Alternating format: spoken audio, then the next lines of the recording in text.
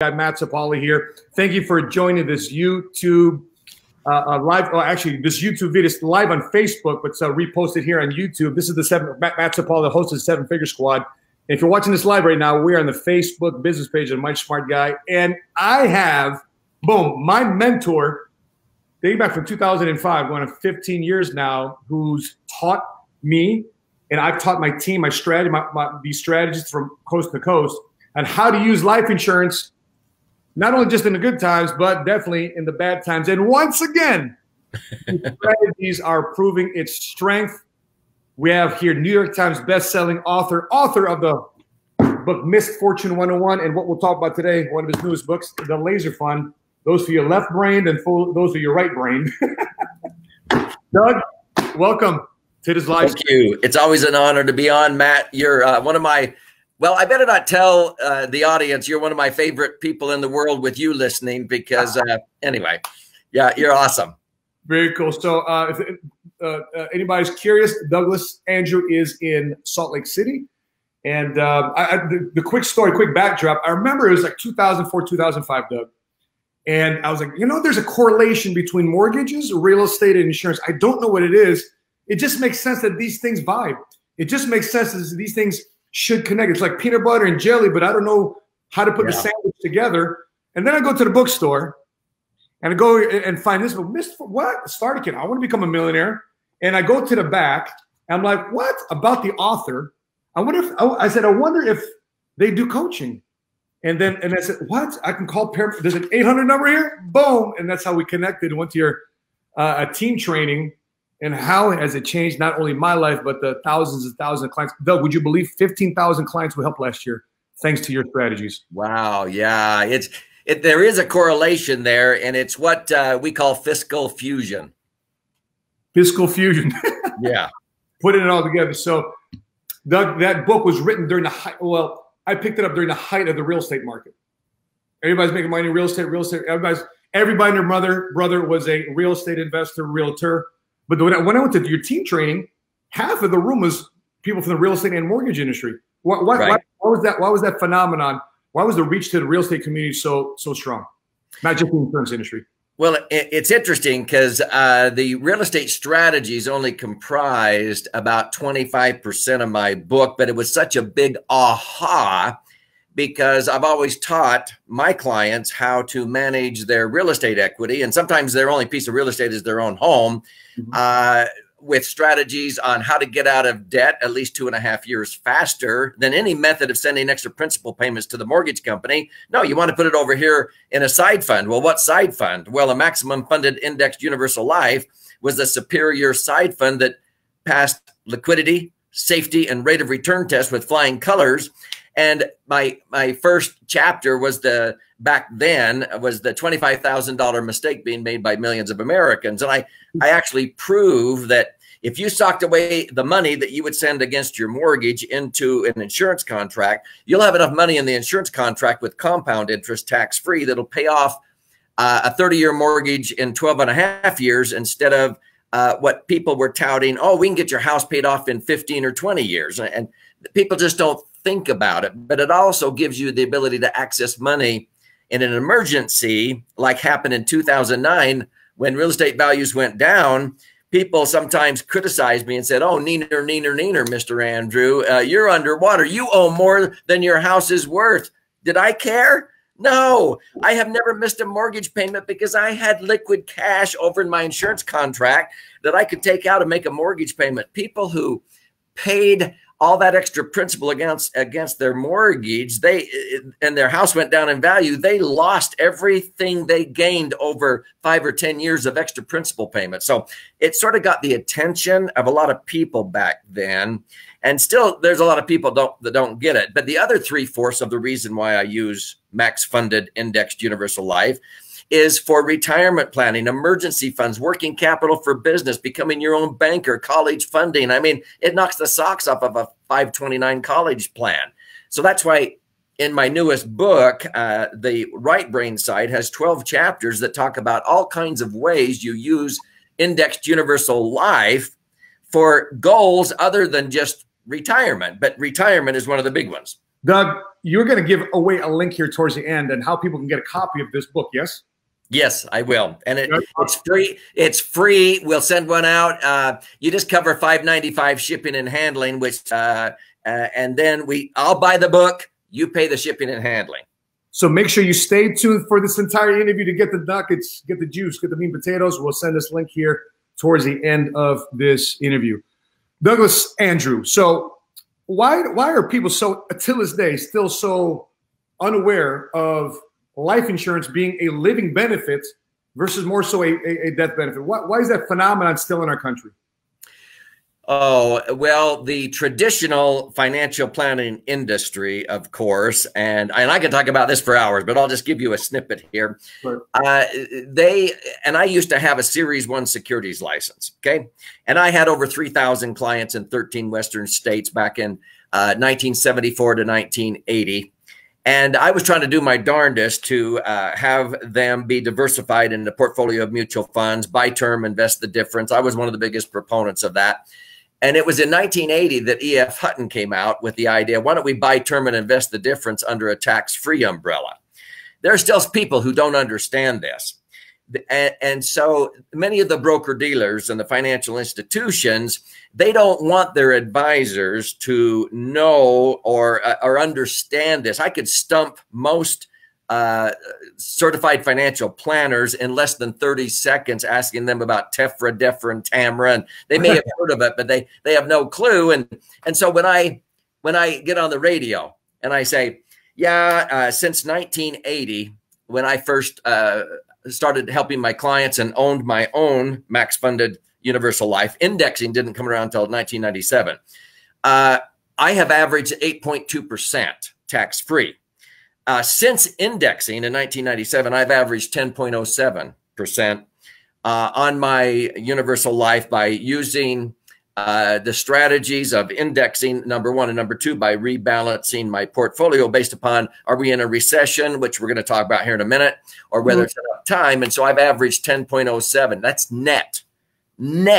I've actually been earning 11 and netting 10. What's the 1% difference? It's not tax. It's the cost of the insurance that the IRS says has to be there under TEFRA, DEFRA, and TAMRA tax citations so that your money accumulates tax-free under Section 72E of the Internal Revenue Code. You can access it tax-free under Section 7702. And when you ultimately die, it blossoms in value and transfers income tax-free under Section 101A. And those three sections of the code have made life insurance a sacred cow for over 100 years.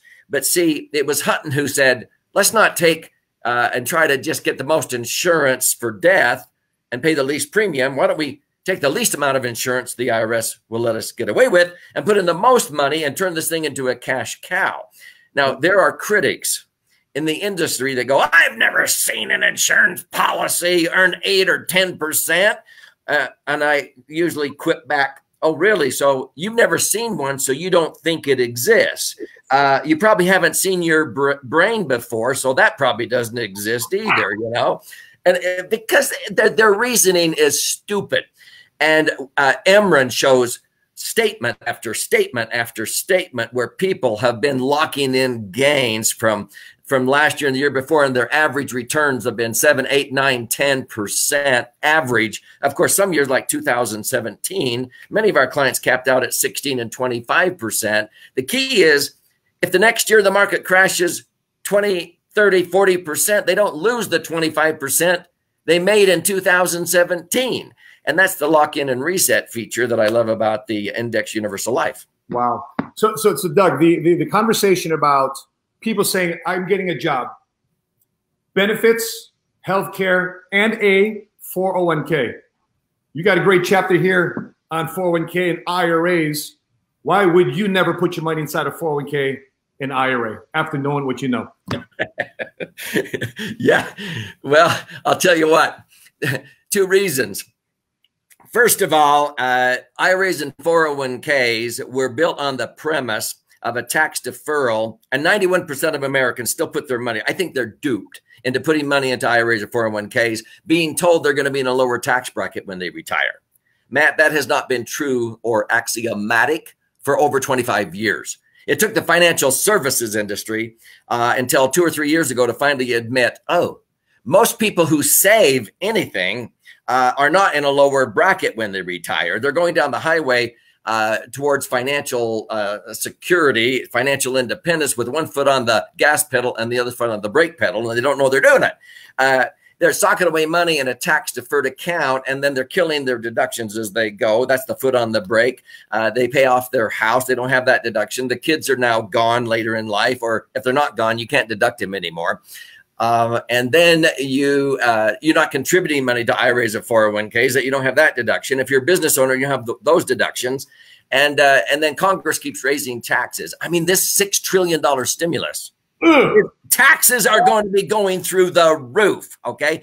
That is twice as much money as the IRS collects in taxes in an entire year. And they just passed to give it out, the free money to help people. And I'm saying that's okay, but that's not free money.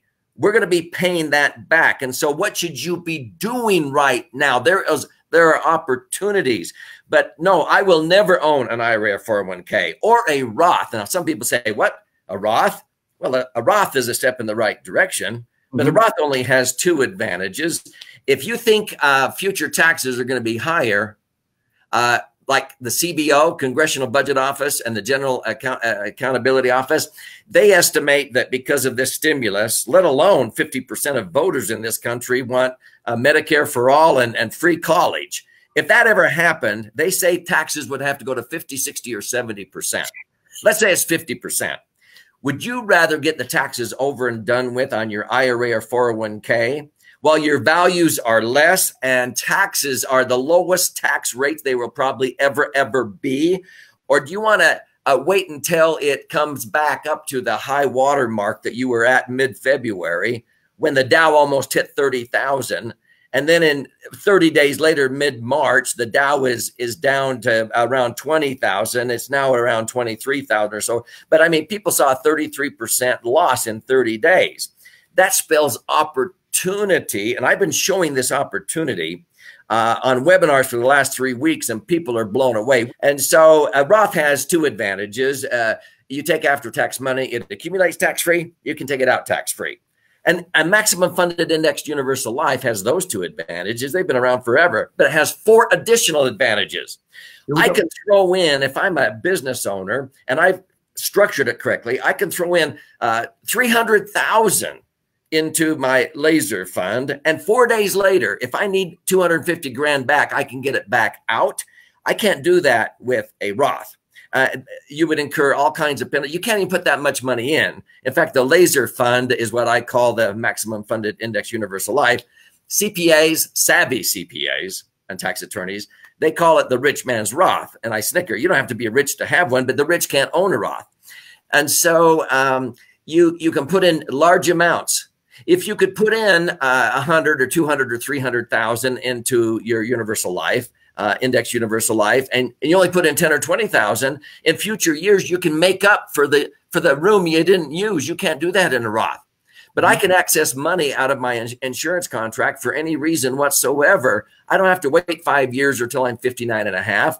But there's not a Roth around that if I died tomorrow on the freeway, every million that I might have in my universal life insurance contracts would blossom to 2.5 million right now at my age of 67 and transfer tax free. There's not a Roth around that will do that. So my question always is, once I help people understand that, I go, why would I ever own a Roth when I can have all the benefits of a Roth and 4 additional benefits that Roths will never have, and it's totally tax-free, and it's been that way long before Roths were passed in 1997. So other than that, I don't have any strong feelings on the subject. Not at all. I couldn't tell. Now, so in other words, in the last recession, our community faced many Americans losing. The joke was, it wasn't a joke for a lot of people, the 401k turned into a 201k. Yeah.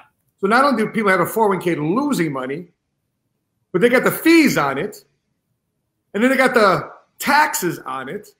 So all these things are compounding and attacking a 401k. So the typical advisor, Doug, now here's what we're hearing on the street. The typical advisor says, oh, we don't know if it's a recession yet.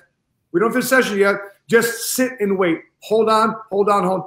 How would you address that, especially if that was your mother sitting across the table in this conversation? Okay. This is where so many times, and I've been around the block in this industry for over 45 years, okay? So I've lived through several recessions, the 1980 and the 1987 and so forth. So let me tell you, the worst 10-year period, or actually 12-year period since the Great Depression was 2000 to 2012. Now, most Americans, see, most decades have 7 gain years compared to 3 down years. That decade, there were 5 loss years. So most Americans, if they had accumulated $1 million by the year 2000, without adding a dime, they saw that $1 million nest egg dwindle after 2001 to 2003 down to 600 grand. It took 4 years until 2007 to make back the loss, because a 40% loss has to be followed by a 67% gain just to get back to break even. Mm-hmm. And so people felt like they'd lost their future. They had to put off retirement 7 years. They got paralyzed. I'm going to tell you what I was advising people in 2001, 2, and 3, because in 2008, what happened? As Warren Buffett put it, when the tide went out, it revealed who was swimming naked, is what he said. And so a lot of people lost 40% again for the second time in a decade. And it took 4 years until 2012 to get back to break even. So finally, 2012, they've got their $1 million back again. The lost decade. Using indexing, okay, most of our clients had tripled their money in that 12-year period. $1 million in 2000 was worth $3 million. In fact, just using indexing and never rebalancing, in that decade from 2000 to 2010, the 5 down years, you don't lose, of course. 0 was hero. Right. The 5 up years, only 2 times did you cap out, but the average was 7.23%. The caps on our universal life policies we owned were around 16 to 17% of the time. Now, most people, because I didn't earn 0 all 5 years. I just switched back over and earned the insurance company's general account portfolio rate back then of 5%. So I only had 2 years of 0, 3 years of 5%, and the other years I participated in the index. So what was I telling people in 2001 to 2003 when the markets nosedived? I mean, what did I tell them in 2008? Here is your opportunity. And that's what I'm telling people right now. Okay. Let's say somebody had in February 15th of this year, $900,000 in their IRAs and 401ks in the market. And by mid-March, it was down to 600,000. What do most people do? They listen to their advisor that says, hang in there, hang in there. And they want to wait until the market comes back up to the high water mark of 900 grand again before they do anything. They get paralyzed. And I'm going, whoa, wait a minute. When it's only worth 600,000, why not get the taxes over and done with when it's only worth 600,000? Then wait till it gets back up to 900. Why? Because you pay tax on 600,000. Let's say in a 33% bracket, you pay tax of 1/3 on 600,000. And people go, no, pay it. What do you have a net of? 400. Where should you put that? See, the key strategy is get the taxes over and done with while values are lower and tax rates are lower, and then reposition. Number 2, reposition the after-tax IRA 401k money into a vehicle that's going to be tax-free from now on. And then the third strategy is use indexing. So the next time the market crashes, you don't lose. But see, you're getting the taxes over and done with at a $200,000 tax bill. Let's say you hang in there and it gets back up to 900,000 again, and Congress has to raise taxes to 50%. Because of the state, gotten them done with at 33%, because they have to fund this economic stimulus and all this stuff that's been going on. So now you have 900,000 back in your IRA or 401k, and you're in a 50% tax bracket. What's 50% of 900? 450. You're only netting 450,000. And my laser fund, my insurance contract has got 600,000 in it. It's 150,000 better off. it's not subject to market volatility, and it's totally tax-free. Now is a huge opportunity. We're helping people. We call these strategic rollouts. And I have a whole chapter on it in my book. So you talk about a couple of things I know about it, but you talk about indexing and you talk about the laser fund. Can you explain the difference between the two to catch everybody up to speed?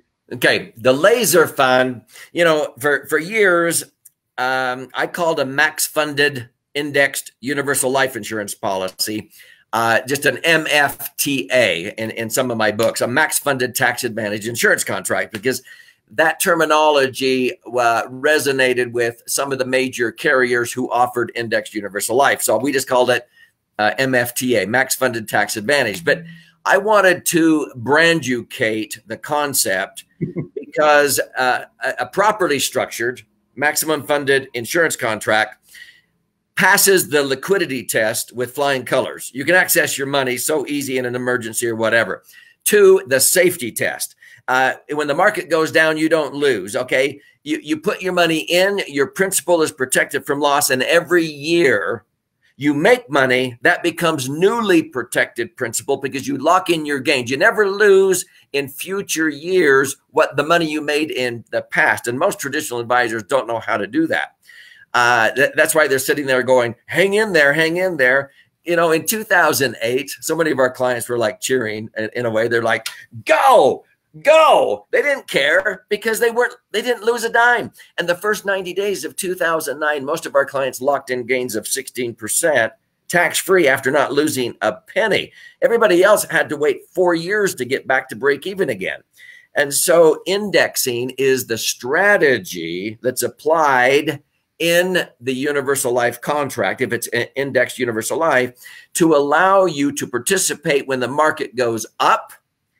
But when the market goes down, and it'll go down again, it's not a matter of if, it's when, you don't lose. And frankly, there's 2 rules of investing Warren Buffett has preached for years. Rule number 1, do not lose money. Don't lose money. Rule number 2, don't forget rule number 1. Okay.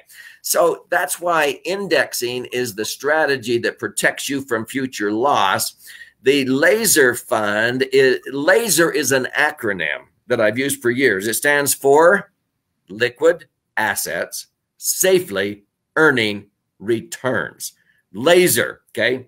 And those 4 pillars that you just showed on that book cover is liquidity, safety, rate of return, and tax advantages. People don't even realize that there's living benefits on the insurance contract. Can you explain what living benefits are to the common person that's watching this right now? What would you call something that you can put your money into? And you can put more money into it than you're allowed to put into traditional accounts like IRAs and 401ks and so forth. So you can put your money in there and you can take it back out again, and there's no penalties. It accumulates at nice, safe rates of return. And when the market takes a nosedive, you may not make anything in that year, but you will not lose. And so it averages between 7 to 10% tax-free, which will double your money every 7 to 10 years based on the rule of 72. And ultimately, when you retire, a $1 million nest egg can generate 70 to 100,000 a year of tax-free income into perpetuity without depleting the nest egg. It will create a predictable income stream. And when you ultimately die, it will immediately blossom in value and transfer income tax-free to your heirs. Now, whenever I ask that question in any live seminar, it's so funny because it's so predictable. Well, I just described to you a max funded life insurance contract. They go, no way. I'm going, yes way. And I can prove it to you. But you can't call it an investment. And I'm fine with that because investments are subject to tax sooner or later, and they're subject to market loss. So I don't want it to be deemed an investment. But that's how stupid the financial services industry is when they stick their head in the sand and they will not learn. Yep. I mean, that's why I could stump Dave Ramsey, Susie Orman. They have no clue. David Bach, I know all these people, by the way.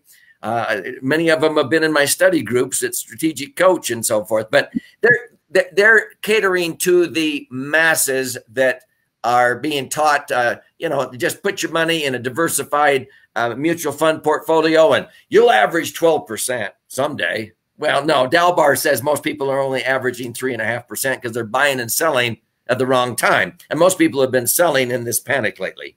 The typical Dave Ramsey, the typical Susie Orman, the typical person from other buy term and invest at difference type. How come the life insurance? Because the first thing a buy term invest at difference type person sees a $100,000 premium to an insurance contract or $20,000 a year premium to a life insurance contract. They think, what an expensive life insurance. I can't believe somebody's paying 20 grand into their insurance contract. Now, can you break that down real quick? What actually goes to whatever, Douglas? Yeah, if your maximum funding under the Technical and Miscellaneous Revenue Act, the 1988, June 21st, the TAMRA, okay? So let's say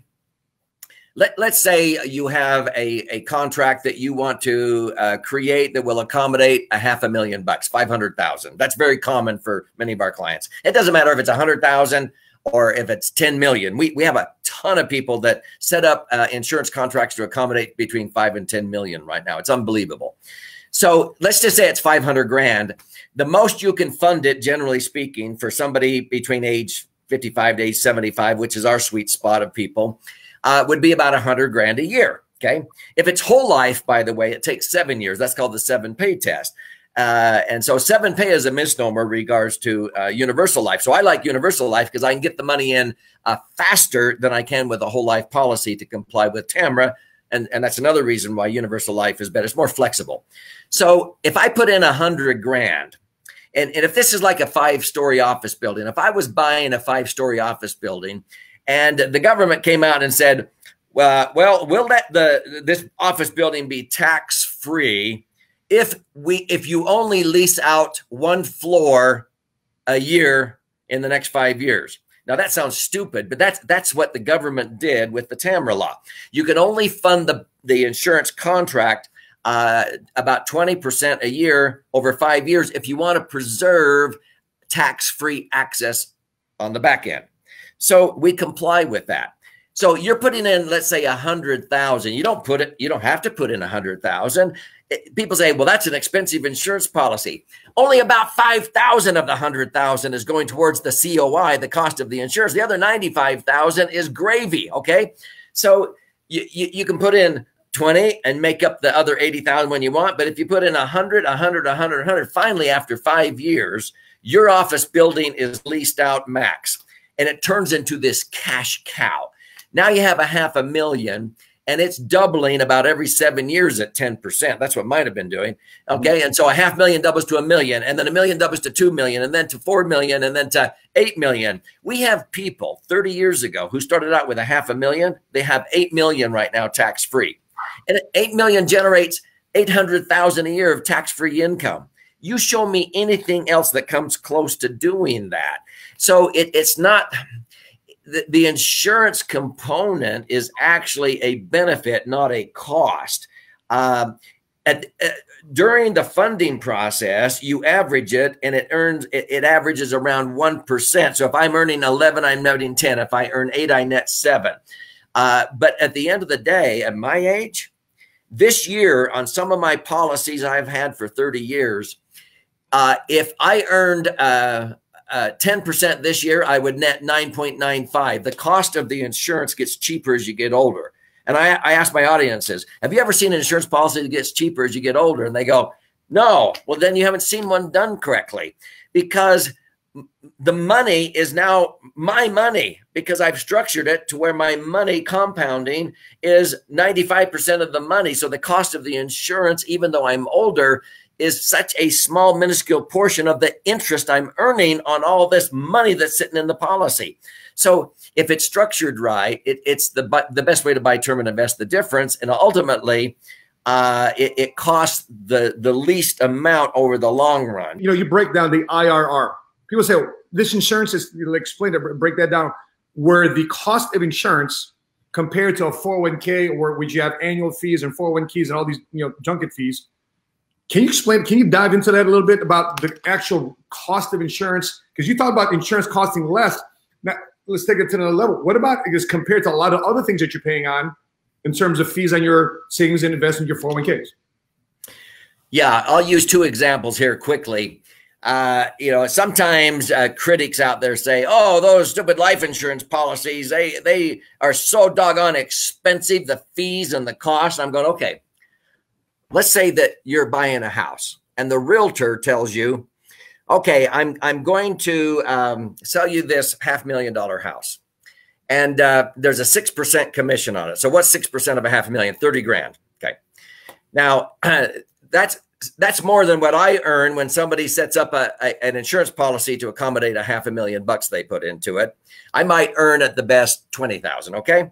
So let's say the realtor says, now you can either pay a $30,000 one-time 6% commission, or I will charge you 1% on whatever this house values every year for the rest of your life. Okay. So what do you think most people would say? Wait a minute. So I pay you 1% on what the house is worth every year, the rest of my life. Yep. Now, if you did that for 30 or 40 years, you would end up paying $960,000, something like that, under that arrangement. And people say, well, that would be absolutely stupid. Well, I just described to you a typical asset manager. They charge 1%. So if they invest $500,000, they go, well, Doug Andrew over there, if he was selling you one of those insurance policies, he's making 20 grand. I'm only charging you 1% on that. I'm only charging you 5,000. Well, as it keeps growing in value, they keep deducting 1%. And that's why it ends up being so costly. It's unbelievable. But let's get down to the back end. So let's say that you have $1 million accumulated in your IRA 401k in the market portfolio with an asset manager, a traditional asset manager that's charging, let's say, 1%. Most charge a little bit more than that. So the industry came out with a 4% rule. You cannot show me one securities licensed advisor that can legally show a retiree predictable income out of $1 million mutual fund portfolio. In fact, most broker dealers forbid it. You have to sign a waiver that you will not sue them if they take out any more than 4%. Why did they come up with the 4% rule? It's because Dalbar says if people bought and held, they would probably earn 9 and they would net 6 after tax. Why aren't most people doing that? Because they're buying and selling at the wrong time. So the average retiree is only earning 3.49%. So they said, you know what? We'll let you take out 4%. It will slowly deplete your nest egg, but not before your LE, your life expectancy. That's called the 4% rule. So let's say you got $1 million and some asset manager that says they're the cheapest way to go. They say, well, you can only take out 4% of $1 million. That's 40 grand. Now, wait a minute. You have to pay tax on that. It's an IRA 401k. In a 25% tax bracket, what's 25% of 40 grand? 10,000. So you only have a net of 30,000. Well, wait a minute. They're charging you 1% fee every year on $1 million now. That's 10 grand. So you take out that 10 grand, you pull out 40, you're netting 20 to buy gas and groceries. That's a net 2%. Pretty pathetic. In a universal life insurance contract with $1 million in it, all day long, I can pull out 8% and never deplete the principal, and 8% is tax-free. I'm earning actually 9, netting 8. But when I take it out the smart way. I use the index loan process, and that helps tweak my rate of return. I can actually take out 10% and not deplete the principal. I'm being super conservative here. The point is, on $1 million, what would you rather have, 80 grand a year of tax-free income or 20,000 of after-tax, after-fee income? Which one's cheaper now? See, I'd rather be earning 90, netting 80 than earning, 3.5% and only netting 20. And people go, huh? They don't get it. Yep. And by the way, Doug, just yesterday we were talking about annuities and the cost or the percentage you want to take out of your retirement account is about 3%, 2.8 actually. Is the requirement because they have to account for taxes. What would you tell somebody who's in their 20s and 30s right now, millennials, Gen Z? right? How should they take advantage of insurance right now, especially if they don't have an opportunity to really max fund it? What type of strategy would you suggest they follow?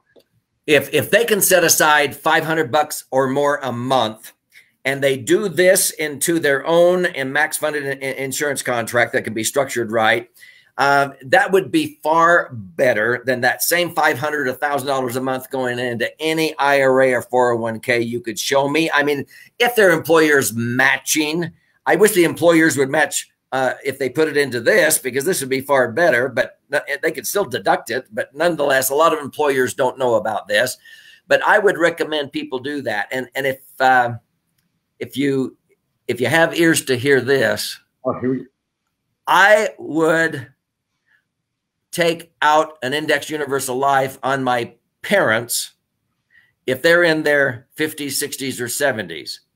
Because I told my kids, listen, I have some insurance capacity I'm not using. I want you to all own $1 million policy on dad.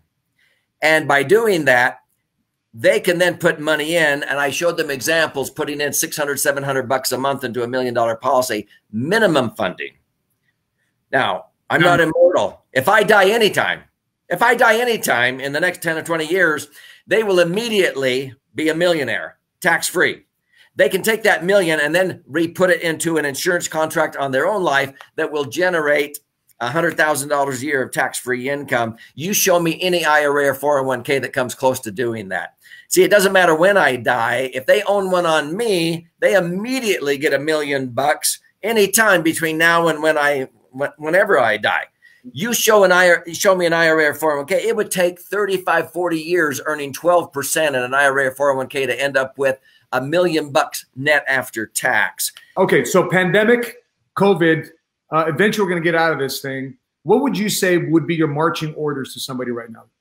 What financial confidence of what marching orders towards financial confidence can you give to somebody right now as we wrap up? This too shall pass, and you need to seize the opportunity to rethink your thinking, so that when things out of your control, see, people hate giving up choice and control, and they don't realize they're doing that when their money is susceptible to the market whipsaws and so forth. See, it's so refreshing to know that during the crash there from mid-February to mid-March and even up until now, that our clients are sending us letters of gratitude. Thank you, thank you, thank you. I am so grateful. I mean, my wife and I, we work out on Mondays, Wednesdays, and Fridays. So this morning, we're there with our trainer. He's a client, and he's just going, he says this every time we work out.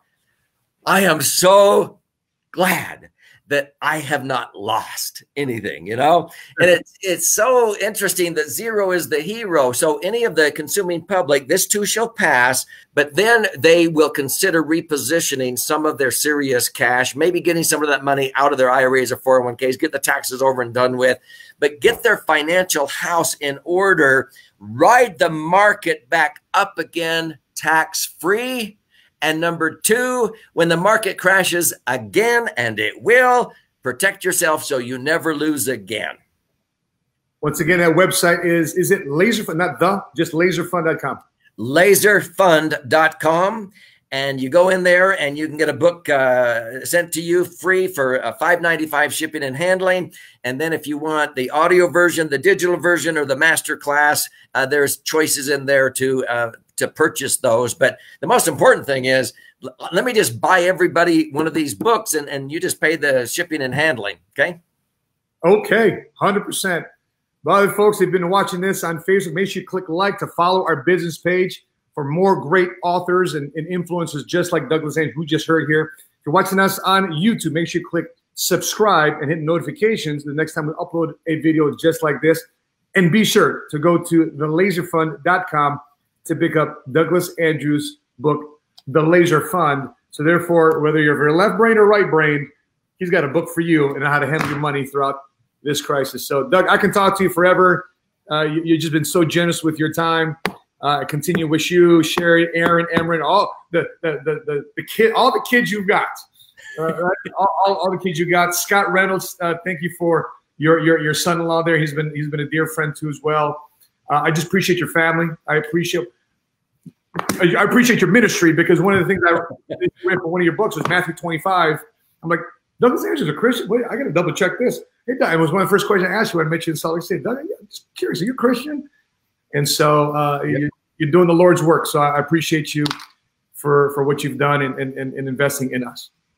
Well, thank you very much. It's been a delight to be on, and you're one of the handsomest guys I know out there, Matt. And so if I could just be like you, you know, I could sell 3 times as many laser funds to people. Now, if you want to use your whole brain, now that you've got time and you want to use your whole brain, I would recommend you read both books, the front and the other side.